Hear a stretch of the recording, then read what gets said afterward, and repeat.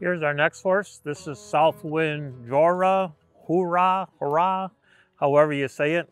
Hoping this was a case of being in the right place at the right time and paying attention to what was happening. So the Captain Treacherous, we think got a very great deal at only paying $30,000 for him. I think it was just that we were early in the sale. There were a lot of other Captain offerings later that people may have overlooked this colt. Subsequent to buying him, his half-brother, the 2-year-old Art Major, Major Betts, paced in 49-2, just a fifth off of a world record. So this colt is doing everything we would expect him to. He's pacing along 3 miles a day.